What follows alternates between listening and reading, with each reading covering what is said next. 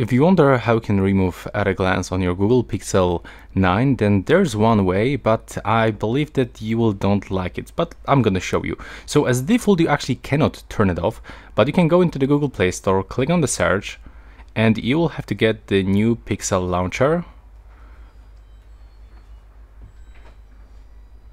So we have to get this application, click on the install button, and after a few moments we'll be able to set it up.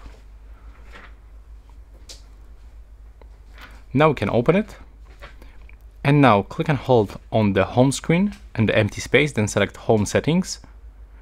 Now tap to consent, and we have to go and locate at a glance, which is located here, and now you will have to click to don't show on the home screen.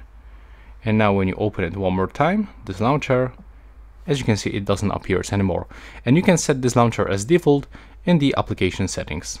And that's how it looks, basically the same like the Pixel launcher. So right here you can set it as a default home application and select this one. Thanks for watching. Right now please subscribe.